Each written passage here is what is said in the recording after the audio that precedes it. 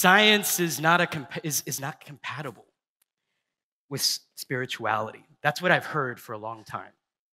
It's not the case. Through science, we understand the micro and macro lens of what life is.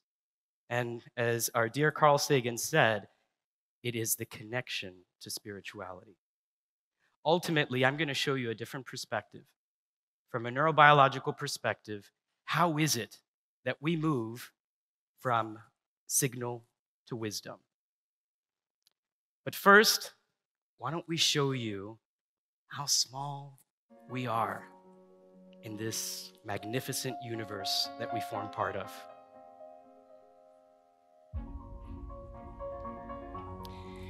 These quarks are the smallest things we know right now. I have this guess, this intuition that we are infinite outwards and infinite inwards. And hopefully through these visuals, just for a few minutes, you will see everything that's within us. Please enjoy.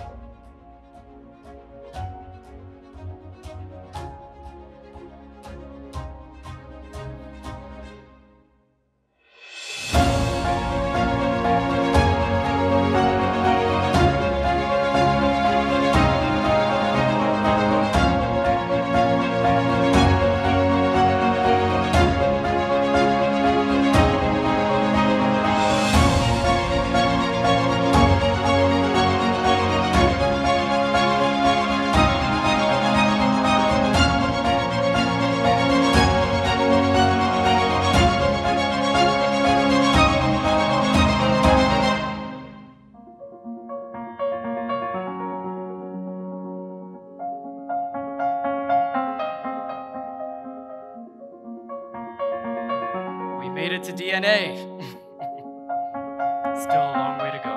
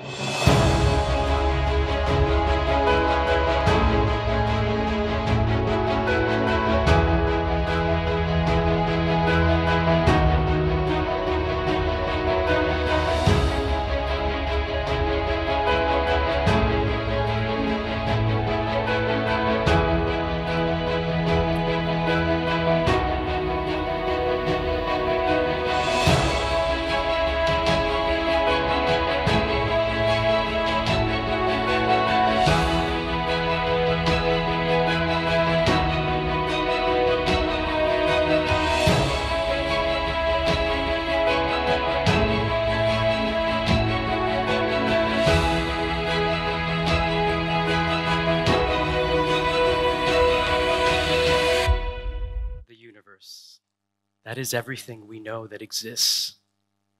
I think, when I met author Frank White, who's a good friend, he created this concept or identified this concept that we call the overview effect.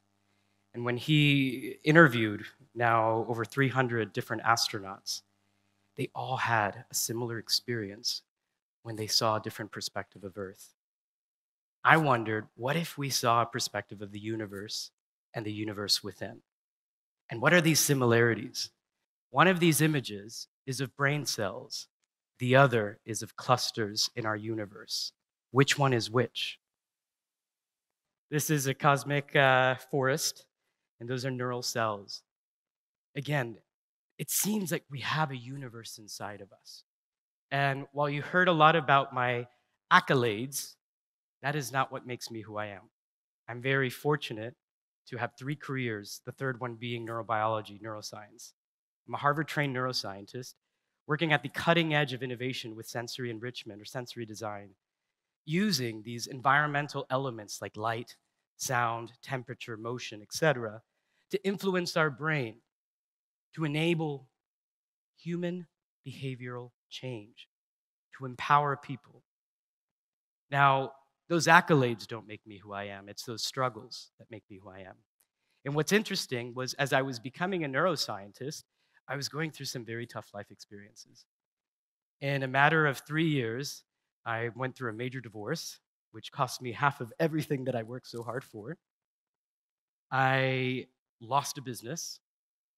I was diagnosed with cancer, went through radiation and chemo. I lost a grandparent. My other grandparent committed suicide after that. What makes us continue? What makes us step out of that darkness? As I was learning about the senses, as I was learning about the brain, I was putting to practice what I was learning. And today I want to show you how you can discover the human senses and how it can influence your behavior. I want to also share how you can learn more about the neuroscience, not just of our emotions, but of who we are. And does that define us? Also, we want to identify tools for how do we get better? How do we make change happen? And I believe I have a way for us to explore. So what I'm going to be talking about is this journey that starts in our external environment with these sensory signals, which later get translated in our bodies into data, which later are interpreted by our brain as information. This information, as we use it, becomes individual knowledge. But what happens when we go beyond individual knowledge into collective knowledge? That's what I like to call wisdom. So I'm going to take you on a journey, and then we're going to look at some of the examples in the work that we're doing at My Cocoon to share how we're empowering others through sensation, through perception, through attention. This world around us is filled with something we call the electromagnetic spectrum. These are frequencies and wavelengths, and we talk about it a lot in these environments, but most of us don't really grasp what they are. When I look at the senses, I actually see the same thing, just at different speeds. Light being the fastest, sound being the second, touch being the third, temperature being the fourth, and finally scent being the last one, the slowest one.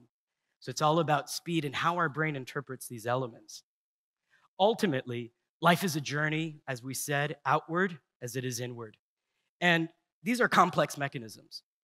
So it's difficult when we talk about wellness and when we talk about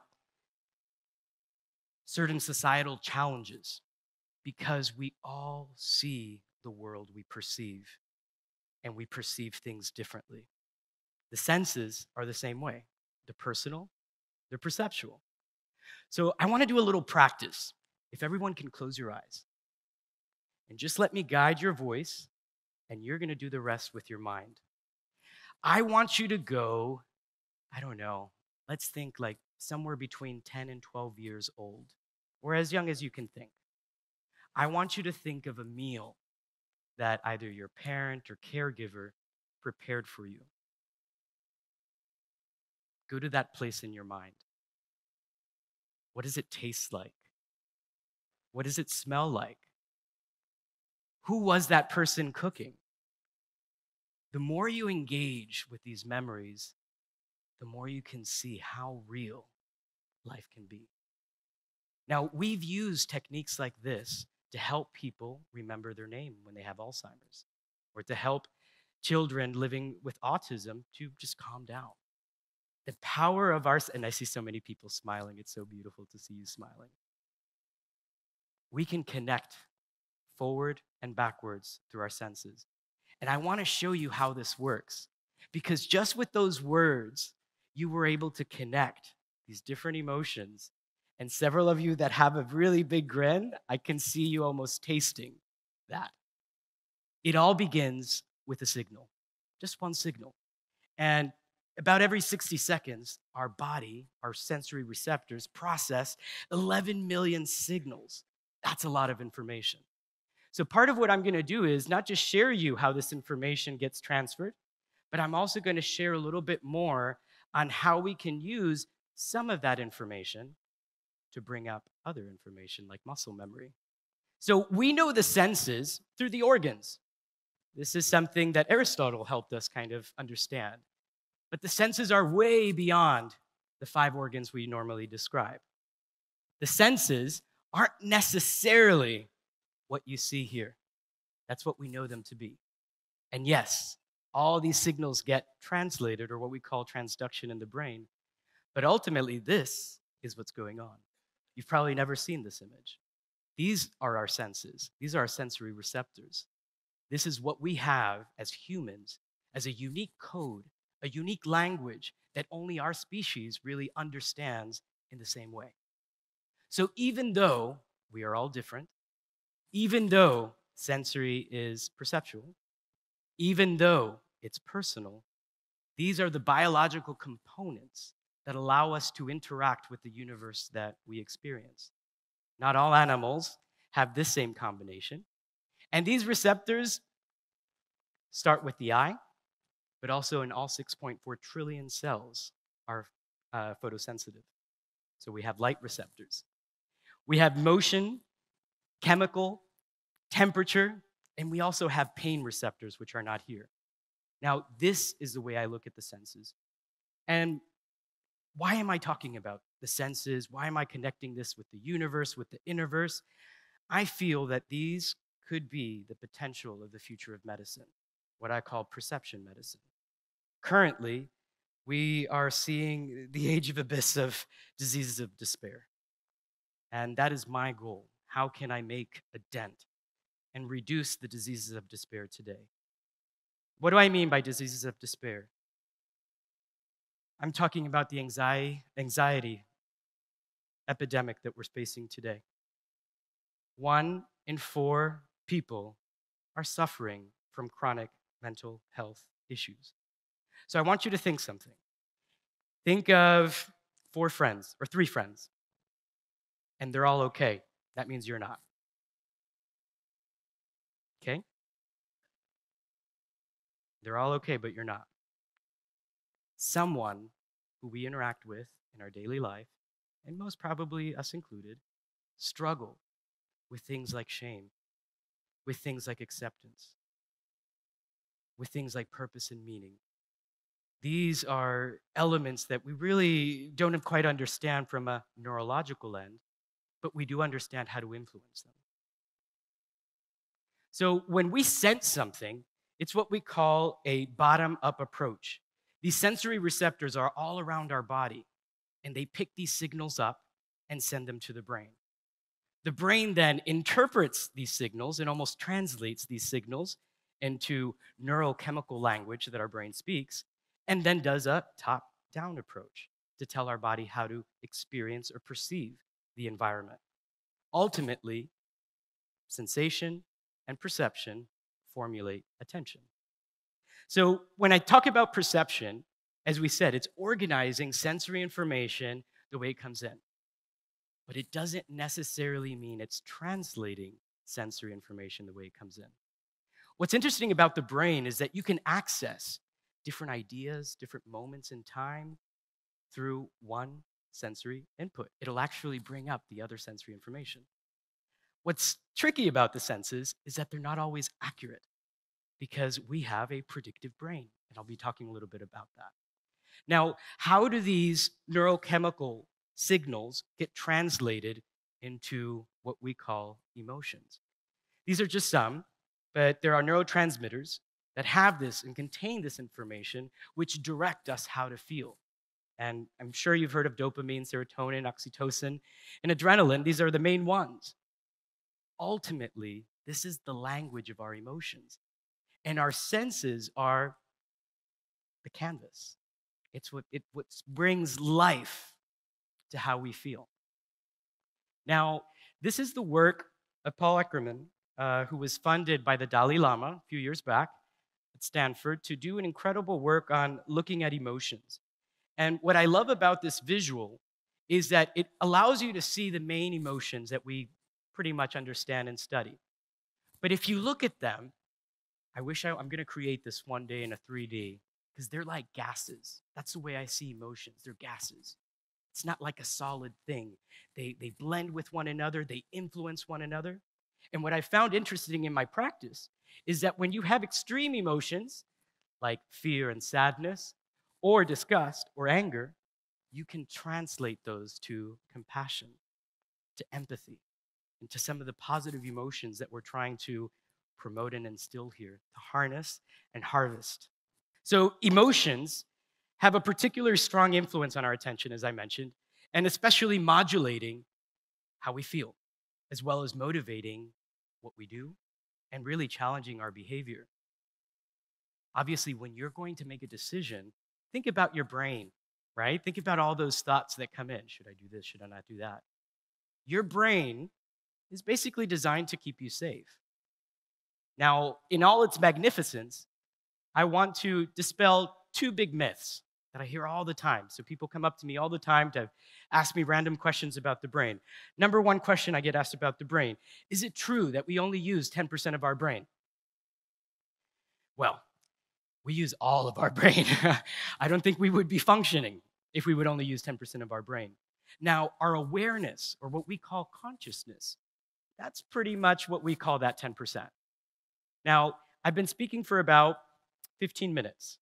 And in those 15 minutes, every single person in this room was breathing.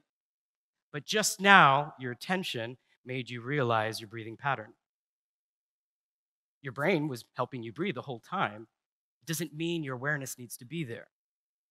What's interesting is that as we bring our awareness to what's important to us, we're guiding our brain and really cementing the foundation for how we think and how we behave. The second myth I want to dispel is that a lot of people talk about the brain in three sections: the reptilian brain, the mammalian brain, and the human brain. Well, that is a very nice way and simple way to kind of condense the immensity and grandioseness of our brain. It's incorrect. Basically, up to this point, we've always talked about localized brain activity. And that is correct physiologically, but it is not correct psychologically. Psychologically, our brain, all parts of our brain are involved with who we are, with our personality, with our likes and dislikes, with who we claim as identity. So rather than consisting of these local centers, that element, that essence of who you are is spread throughout your brain. And that's why we've been able to help people such as the community within Alzheimer's and the dementia community remember their spouses or remember how to walk. Because you have these neural pathways that are built, but then the senses, because it's quick access information, it's almost like an expressway to ideas. It's an expressway to an emotion. And that's, again, created for our survival. So during our formative years, that's when we start creating these frameworks. Now, these frameworks are partially societal. These frameworks are based on the environment where we grow up. And it's not necessarily how your parents treated you, but it's more of as you were developing your prefrontal cortex, which we'll talk about in a second. Children under the age of 7 have no critical thinking. Literally, the neural activity in the prefrontal cortex is absent. They're still building those frameworks. So that's what I think we describe as innocence and that joy that children bring with the things that they say and the things that they bring up. This is what makes us human. This is what brings us critical thinking, what brings us language, comprehension, the ability to recognize who we are, the ability to connect, the ability to see your face, music. All these interesting and beautiful human qualities happen here. Now, it's not all beautiful. This is also where stress happens. This is where, anxiety happens, not stress. Now, as a species, we have several parts of our brain designed to keep our children safe. These stress elements, which are controlled in our amygdala, in the center of the brain, this is what really we talk about when we talk about flight or fight response. Now, I want to talk about the difference between stress and anxiety and a clear line for you. Stress happens here. These chemicals released into your body, these neurochemicals, make your heart accelerate, make you sweat, make you clamp up, make you want to run, make you want to go. Anxiety, on the other hand, happens here. You're thinking about stress. You're thinking about all the negative things we heard on day one, about the conditions of our world, about the societal issues, about our earth.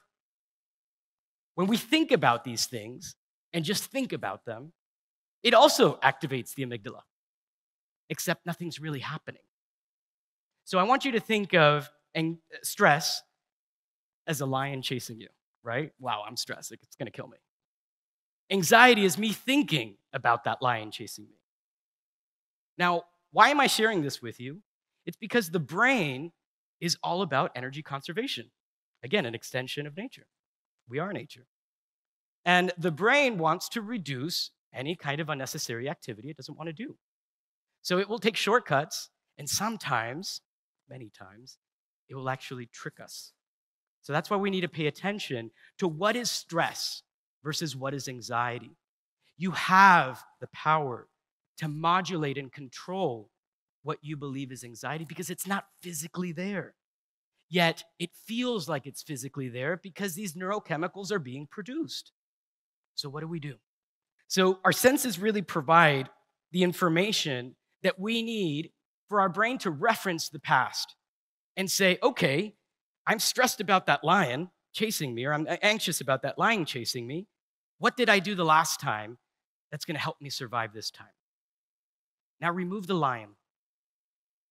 And I want you to place mentally the challenges in your life as a lion. These challenges keep you up at night. These challenges interrupt your digestion. These challenges affect your hormones. Why? Because it's cortisol being produced. And while cortisol is amazing when we are actually in life or danger, it's not amazing when it's constant and actually is destroying our bodies. And today, massive issues that we have, every disease that we know today here on humans has something to do with this. So this is where my interest was. What if we can understand how to use some of the sensory information in a personalized way to help you overcome those difficult moments? So when our brain sees an image or an experience, this is what the brain computes. And it's not just color. Imagine each one of these pixels being different sensory information, one being one sound, one being a shadow, another being maybe a color. All this information that gets computed in the brain. So things, for example, like color, we can't really say if it's physical because from what we understand, it's computed in our brain. So because memory is vital to our species survival as well, we store this information, and this is what we call knowledge. So again, we start with signals, are these random sensory electromagnetic data that then the brain translates into information. And this is where, okay, how does it go and how does it allow me to understand this moment? Now, when it becomes knowledge is when you can almost do that subconsciously. Now, this is where most of us stop in our journey. This is where most of us accept, well, this is just who I am. This is just the way I am, because we make it to that point. And this is where we have an opportunity to be the best version of ourselves. In some of my darkest moments, and as I was learning about the brain and learning how to use the senses to activate, not just to feel better, but to be the best version I could be of myself. And for the last 6 years, I've made many promises to myself. And the one promise that I can tell you I've always fulfilled is being that best version of myself. And this is the moment that allowed me to do that. When I understood that knowledge that stays within is meaningless. Our memories make us who we are. They're the experiences. They're those simple moments, whether it's our children, whether it was breakfast this morning. These are the things that we believe is identity, right? These are the crucial, beautiful moments that we capture. Inside our mind, these moments take place and take space. And we have storage capacity in our brain. So not all sensory information weighs the same. In fact, that's why we remember less of what we see, because we see so much. So what's interesting is that, yes, you can remember something through a regular pathway, but if I ignite a specific smell, it can ignite the sound, the touch, the temperature, the motion of that experience from before. Emotional intelligence refers to really how we extract that knowledge from our memory, and it basically describes our responsiveness. Now, what is emotional intelligence? Just to break it down a little simpler. Awareness, self-awareness. Now, when we talk about some of the amazing things throughout this incredible series, we've talked about awareness a lot, and that's great. But this is where our community seems to be stuck in. We haven't moved all the way here. This is where behavioral change is. So I want you to look at some of these elements and think and say, where are you in this journey? Are you self-aware of how you behave, of how you think, of how you share, of what you contribute? Are you empathic towards yourself, towards others, towards the unknown? Do you motivate yourself in those moments of doubt? Do you get out of the rut because of that motivation? Now, can you also regulate your emotional responses? How you subconsciously may react to something? When you understand how your brain works, when you understand the frameworks in which your emotions are shared with, you have an opportunity to regulate. You have an opportunity to say, you know what, I'm not going to react that way because right now I'm angry that this person spoke to me in this way, and I accept that I'm angry. I accept that this moment made me upset, but I'm also empathic about it's not just this moment. This emotion is built on thousands of other difficult moments that I'm experiencing in a compounded way. From there, I motivate myself and say, you know what? You can get out of this. Yes, this person may have upset you. Yes, I'm now aware that it's not just this moment that is upsetting me, but other moments from before. And now I have a choice to get out of that moment, to stay stuck in that moment. How do you regulate? How do you respond? How do you change? What we've seen is that when we look at micro changes, we really see long-lasting changes. And I think part of what I want to inspire in you today, I know what I want to inspire in you today, is to start taking conscious steps, micro steps, towards those great goals that you have. I'll share an example of how this works. Many people want a six-pack, right? I want a six-pack. Now, what is their challenge? Normally they say, well, I just don't like the gym. When we look deeper, it's, I can't wake up in the morning to go to the gym. So the micro habit changes there is actually, I want to become a person who wakes up early. I want to become a person who wakes up early and eats healthy. Person who wakes up early and eats healthy and goes to the gym. Consistently. Here's your abs. When we break down some of these systemic issues, we have to break it down into micro. And, this is something that you're going to see in therapy, in medication. You're going to see this continue to expand because right now, think about it. We have more solutions than ever before. We have more medicines than ever before. We have more self-help books, more documentaries, more events, series, symposiums, name it. Yet we're dying of diseases of despair. Something's not clicking. Something's not happening. And think about this, and I'm not going to ask you to show a show of hands, but think inside your mind, when's one time that what you did disagreed with what you thought? Every time for me, right? This is what we're trying to narrow the gap. How do we narrow the gap between who we are and who we want to become? These are the steps that we can take to solve some of these grand challenges that we're speaking about. So what happens when knowledge extends beyond the confines of our mind? To change our world, we need to change ourselves. We need to look introspectively inside into the Innerverse, into this magnificent universe inside you. Ultimately, we are these custodians of these 6.4 trillion cells, probably more, of these systems, of these animals we call organs. We are. It is, and I don't exist without you. You don't exist without me. So we need to remove that part of the ego with the I, and we need to understand that what we put out stays out there. And our predictive brain will create and frame how we feel.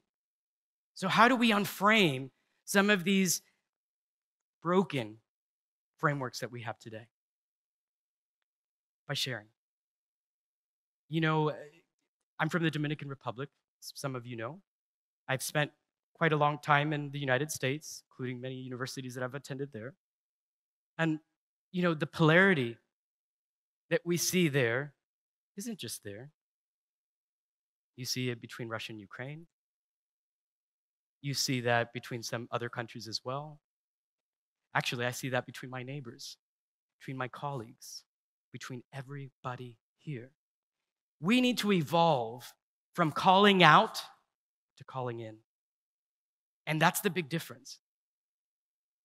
By us opening up and understanding people's framework of their thinking, we evolve from this right and wrong to how do we shift and expand that perspective? How can I understand that perspective? When I think of some of the challenges that we experience today, I think our biggest issue is communication because we are all feeling the same shit. And my goal, pardon my language, is to make life a little less shittier. I started out wanting to change the world. What I had no idea about was what I was going to change. And I no longer have that as a goal to change the world, but to create tools through my own self-discovery and share those tools so that you can empower yourself and enable the change that you seek. Ultimately, each and every person in this room has an opportunity to become the change you seek. Think about that. Do you live, do you express, do you share, do you communicate, do you act upon what you believe, or is it just a facade? Go deeper. There are more layers that we need to tap into to make the change possible. If you're here, you're already making that first step. But we need to do more. Wisdom is knowledge that empowers others. And at My Cocoon, which I have our lovely two founders. Can you guys stand up for just a quick second? Let's give them a great round of applause.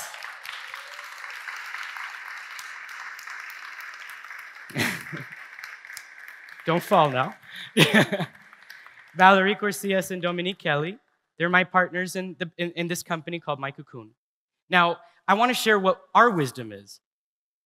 We've collected extensive knowledge on color and the senses to create what we call sensory resets, our evolved way of looking at meditation. How can we create these micro moments to help people shift their perception of that moment and those challenging moments that are keeping us stuck, keeping us in that quicksand? Now, we do this through talks, workshops, and experiences, but ultimately, what it's all about is connecting you with you, keeping you away from the distractions of your mind and reminding you of the essence of who you are. And ultimately, you are a system within systems. Now, we've used these technologies to empower people of all ages. Color is universal. For us, we're looking at how do we explore these micro-interventions that can help people in just a few minutes shift their perception, perhaps from pain, from apathy, from anger, into those complementary emotions that we discussed earlier. Ultimately, if we want to make it to wisdom, we have to share that knowledge.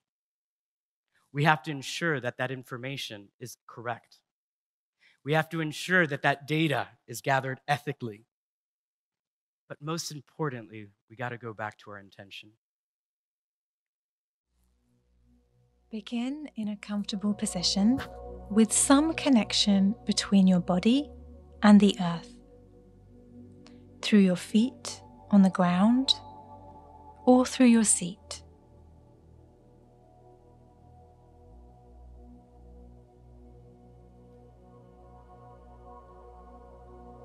Allow your gaze to settle into the colors you see.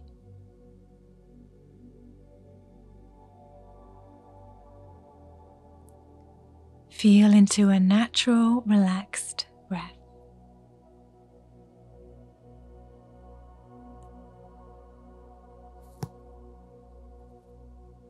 Our busy, demanding lives can leave us feeling disconnected and depleted, like uprooted plants searching for fertile ground.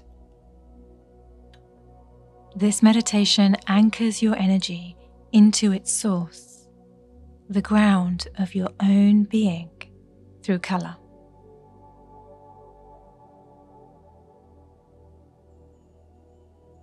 So start by becoming aware of the body part that is in contact with the earth.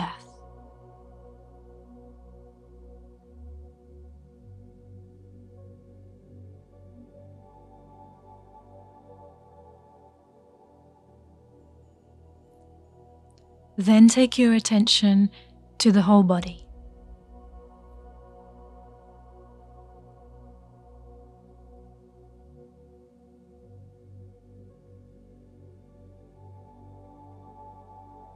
Sense into the connection between your body and its contact with the earth.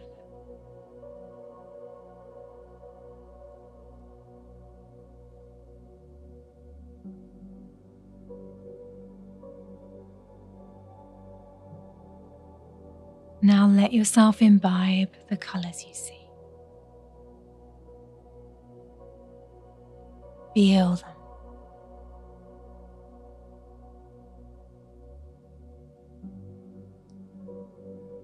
Feel them as you stay rooted within your body into the earth.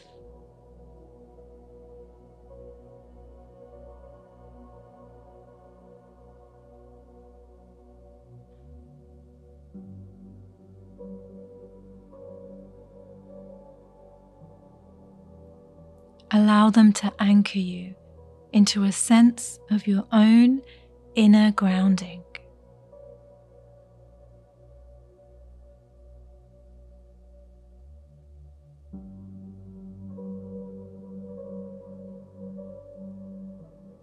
By doing so, you are tapping into your inner reserves.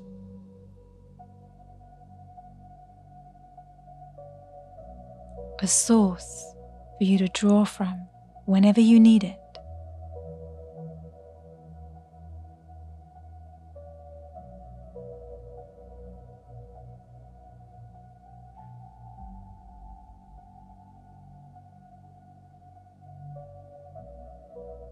It is abundant and constantly replenishing in energy.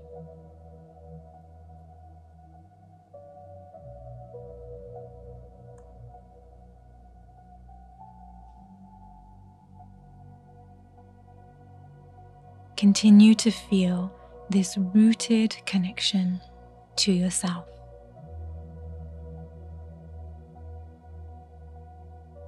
And slowly expand this connectedness to others in your environment, your life, the world.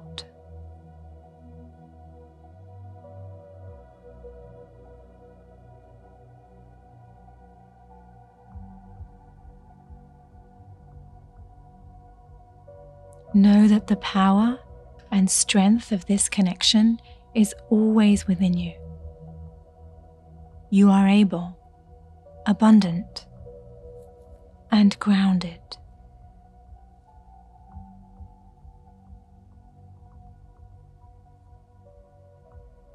So I wrote something this morning that I want to share with you, because ultimately our goal here is to become agents of change. We have this unique chance to share what we've learned. So I want to read something, which is a commitment that I've made. I will try no matter how small. No matter how small my contribution may be. I will try. Not as a passive. In the face of need. But as an active participant. As an agent of change. The collective power of our brains works miracles. With you, with me, with each other.